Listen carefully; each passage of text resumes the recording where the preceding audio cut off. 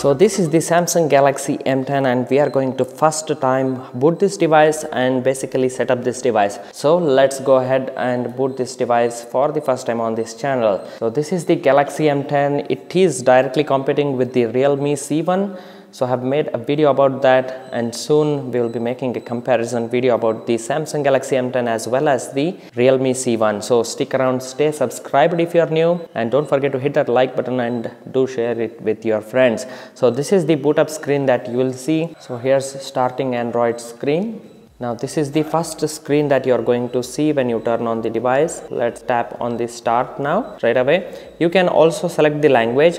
So if you want the entire user interface to be in your language, then you can right away go ahead and select whatever language you want. So there are regional languages at the end of this palette. So here's the regional languages. For the demonstration purpose, I will just use the default English United Kingdom. So let's go ahead and tap on the start. Now this is the time to insert the SIM card, which is located here.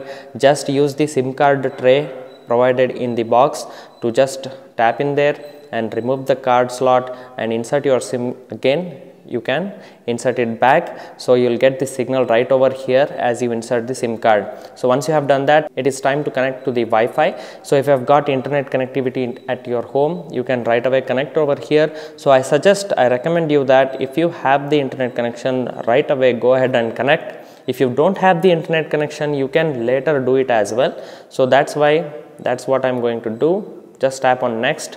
It's basically skipping that step. Now you have to agree to the user's license agreement. You can also agree to provide diagnostic data, meaning that they will be collecting some data from your mobile without informing you.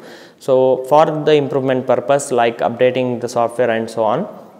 So if you want to enable, you can enable, otherwise you can always disable. You can enable this one for marketing information, otherwise you can just tap on next.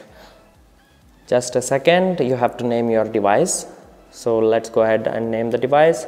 I'll name it as Big Geek. You can name whatever you want, just make sure to remember your device name, that's it.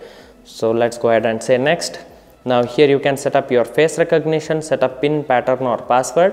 Otherwise you can always later set it up. So depending on your preference, you can do that. Let's set up the face recognition right now. So once you tap on next, you will have this setup face recognition security. So you have to set a screen lock for that. Either you set pattern, PIN or password.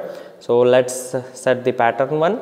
Require pattern when device powers on. That means when you switch off the device, again turn it back on, it will ask you for the pattern to just go ahead with the step. If you don't want to do that, do not require. This is what you can tap. So it all depends on your personal preference. Let's set up a simple pattern. You can always set up your own customized complex pattern so that others don't find it easy to unlock your device. Now this is confirmed. After that, agree. Let's say continue.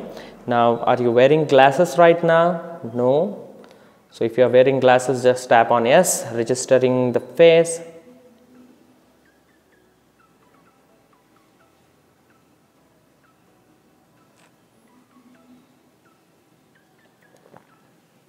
Voila! So it took quite a bit of time as compared to other devices. Other devices recognize it very quickly and set it up very quickly, but this one took quite a bit of time. Anyways, it recognized the face, and faster recognition, you can turn this on to instantly recognize your face. Then tap on next. After that, protect your phone. Okay. Tap on next. Here's the Google services. Now if you want Google to collect your information to improve software updates and such things, you can enable this one, enable location, enable improve location accuracy. Otherwise you can always disable this, and later also you can enable. It just consumes a battery if you keep enabling all these things. So just disable all this and then tap on more and then accept. So after you accept, here's the Samsung account. So if you have got Samsung account, you can right away sign in over here if you have connected to the internet. Otherwise what you can do is you can create an account. If you think that there is no internet right over, I just want to set up my device and start using it, just tap on this little arrow here, and after you have tapped on that, just say skip. So again you have to tap on skip. So check out useful features. Right away you can read extend your battery life, how you can extend your battery life. The feature is turned on. It just gives you some suggestions. You can just tap on I agree, which is already tapped. Again just tap on finish.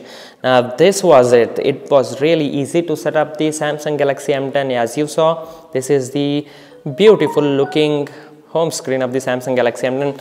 I really love the wallpaper here, how it actually goes well with this phone. The notch and everything looks just beautiful, as you can see on the screen itself. This is the basic setup of the Samsung Galaxy M10. We shall move to the camera and see what's available here, because there are two cameras here. One is the wide angle, the other one is the normal, usually what you get with other branded phones. So here's where you can change the different perspective. Boom, super wide angle. So again, there is no autofocus here for super wide angle camera, as you can see, no tap to focus. But if I switch to the normal wide angle, you have the autofocus. Now quite a bit of hunting is going on here due to different lighting condition. So here are the different modes, as you can see: continuous shot, stickers, auto, live focus, beauty. There is also pro mode. Cool. So let's switch to the pro mode and see what's available. ISO setting, white balance, as well as exposure value. So these three settings, I'll be making an in-depth review of the camera settings. So hit that like button if you want to see the camera review of this Samsung Galaxy M10. So this was the camera, and let's quickly move to the settings and see what's running inside here. Let's go to the about phone. So here's the phone's name, other information, and let's move to the software information. Android version 8.1.0, Samsung Experience version 9.5. So that's about it.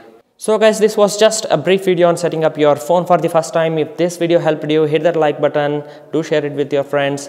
More videos coming soon on Big Geek, so make sure you are subscribed to my channel. Alright, see you all in another one.